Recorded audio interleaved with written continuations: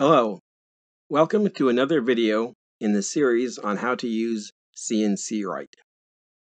This video will go into the details of the append modes and settings. The append modes make it possible to create complex engraving jobs in a single file. The append settings are set automatically when an append mode is selected, and the append mode is automatically set when the append settings are changed. To understand what the append settings do, we need to take a look at the Machine tab. On that tab, there are 4 text windows: Pre-Tool Change, Tool Change, Post-Tool Change, and Post-Engrave. If the right Pre-Engrave checkbox is checked, the first 3 of those text windows is written to the file before any of the G-codes for the engraving. If the right Post-Engrave checkbox is checked, after the G-codes are written, the contents of the 4th text window is written to the file. When Append Mode Single Engrave Operation is selected, both checkboxes in Append Settings will be checked. If a file with the same name exists, when the file is written, it will ask if you want to overwrite that file. It will then replace that file with the new one. When Append Mode Start New Engrave Job is selected, only the first Append Settings checkbox is checked.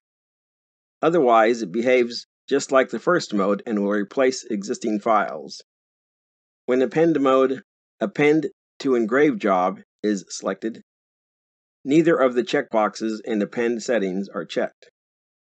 When the engraving G-codes are written to a file, it assumes the file already exists and adds the G-codes to the end of that file. When Append Mode Close Engrave Job is selected, only the second checkbox in Append Settings is selected. Again, when the engraving G-codes are written to a file, it assumes the file already exists and appends the G-codes to the end of that file.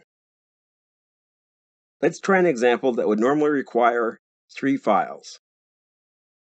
Changing the text height to 0.3, width ratio to 0.9, spacing ratio to 0.926, selecting the simplex font, changing justification to center with justification point at XY 0, -0.15. I'll use Append Mode Start New Engrave Job to engrave the text CNC Write from the Freeform Text tab that will be saved to the file CNC Write logo.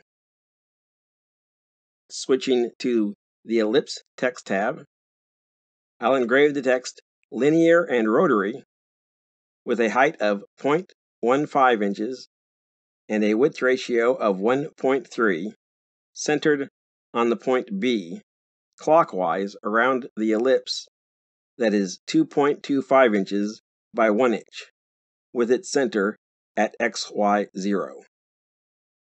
With the Append mode set to Append Engrave Job, I'll add this to the same file. To close out this job, I'll change the width ratio to 1.45, set the Append mode to Close Engrave Job, and engrave Axis Engraving centered on the point D counterclockwise around the same ellipse as before, and save to the same file. In case it wasn't obvious, I did a lot of experimenting to come up with all of those settings. Now let's go to the NC Viewer website to see what that looks like.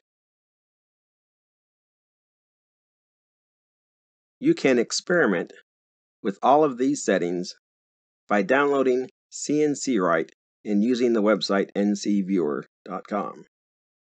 Just remember the limitations of the free trial that are described in the intro video. If you have any questions, please leave them in the comments. I will be posting another video soon that will go into details on the circle and ellipse text tabs.